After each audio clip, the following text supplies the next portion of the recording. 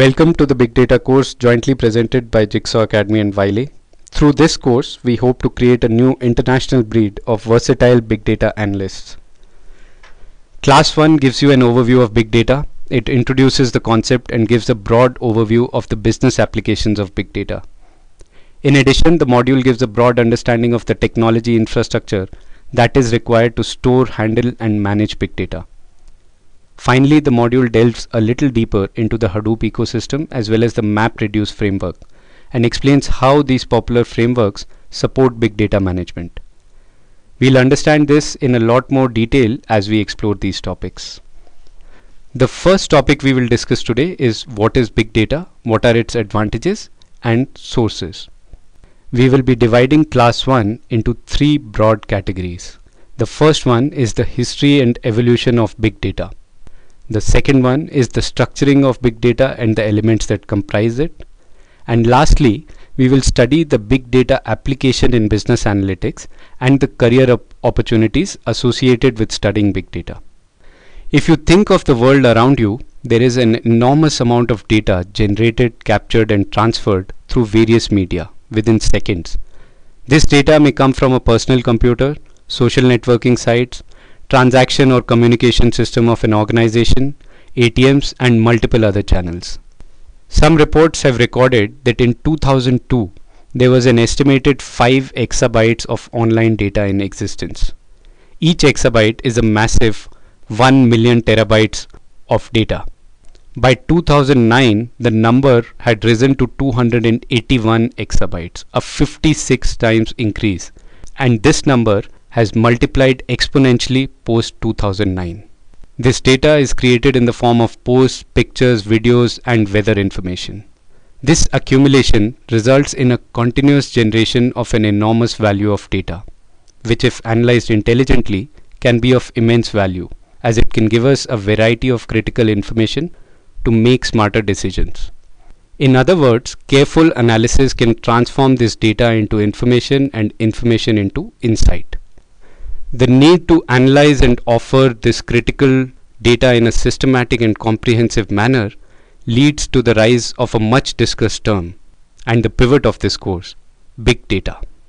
So if we had to define big data is a pool of large sized data sets to capture, store, search, share, transfer, analyze and visualize related information or data within an acceptable elapsed time. Big data assimilation is the process of examining large amounts of data to gain insight. Every second, consumers make 10,000 payment card transactions worldwide. Every hour, Walmart handles more than 1 million customer transactions. Every day, Twitter's users post 500 million tweets per day. Facebook users post 2.7 billion likes and comments in a day. As data continues to grow, there is a need for the data to be organized and made available so that it can be used as an information source. Earlier, due to lack of access and the means to process data, the potential of big data remained mostly untapped. There are three main factors to consider when talking about big data. So let's take a quick look at each of them. First, it's a new kind of data. It's a challenge since it requires leveraging different systems differently. Second, it is classified in terms of volume, variety and velocity. Volume refers to the amount of data, whereas variety refers to the type, internal or external or behavioral or social. The third classification, velocity, refers to its assimilation. How near or real time is it? We will look at these concepts in more detail in later classes. And finally, big data is largely unstructured and qualitative in nature, hence giving its name, big data. Big data is a new kind of challenge because besides its enormous implications, its significance is constantly increasing with the growth in data. Today, big data can mean anything from a single terabyte to a petabyte or even an exabyte. The systematic study of big data across sectors and geographies can lead to results such as understanding target customers better, cutting down of expenditures in the healthcare sector, increase in operating margins for the retail sector, several billions of dollars being saved by improvements in operational efficiency.